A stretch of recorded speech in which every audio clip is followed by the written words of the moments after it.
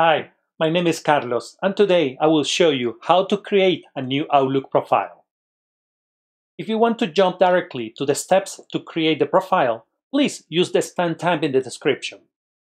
First, I will tell you why you may want to create a new Outlook profile. Microsoft Outlook is the software that lets you manage your emails, contacts, calendar, and tasks from your computer.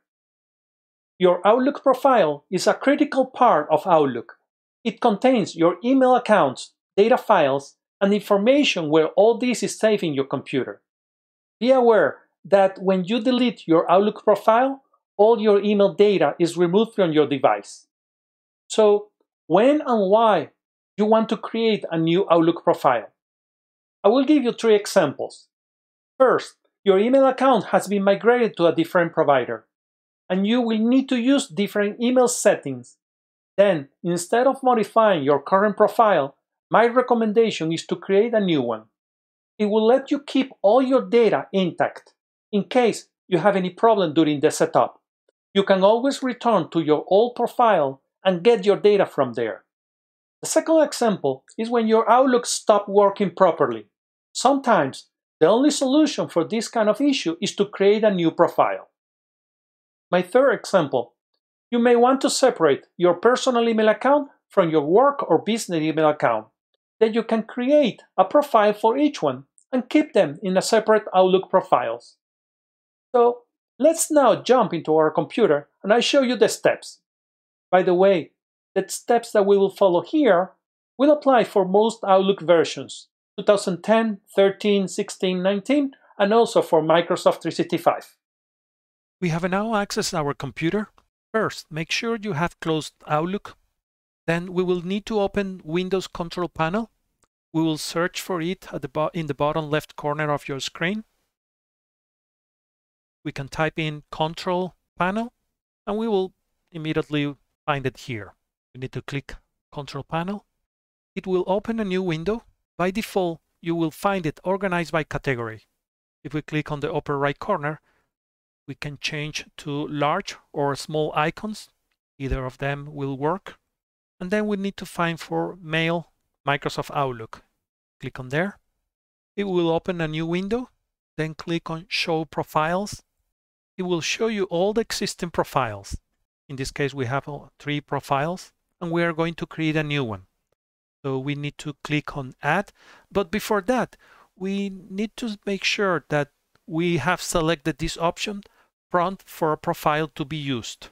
This will allow you to select what profile you want to use the next time that you open Outlook. Then we click on Add and enter the new profile name. You can select any name.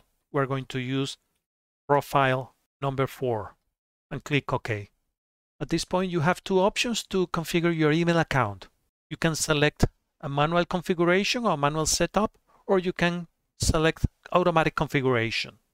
It depends on your provider. In this case, we're going to use a account. It's a Microsoft 365 account, which configuration will work automatically. We enter our name, we enter our email address, and we enter our password. We click on Next, and we click on Finish. Now our profile has been created. We click on OK, and now we can open Outlook.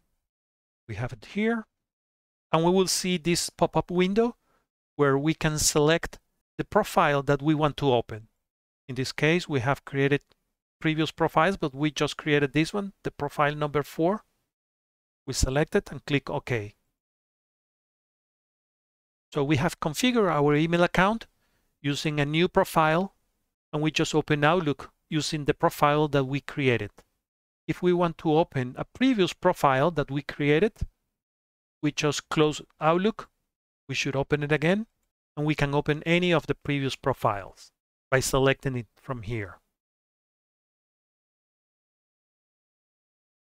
It is actually the same email account that we set up in the profile number 4. If you don't want to be asked for the profile, you can select Mail again within the control panel, then click on Show Profiles. Then you need to select the option Always use this profile. And then you need to select the profile that you always want to open. Then click Apply, and then OK. The next time that you open Outlook, you won't be asked for the profile. It will open just the profile that you selected by default. So this is how you create a new Outlook profile and manage your existing profiles. With this, we conclude our video today about Microsoft Outlook profiles. I hope this can be useful. If you like it, please give us a thumbs up. If you have any question or comment, just leave it below. If you want to see more videos like this one in the future, or want to find this one easily, please hit the subscribe button. Thank you, and I hope to see you next time.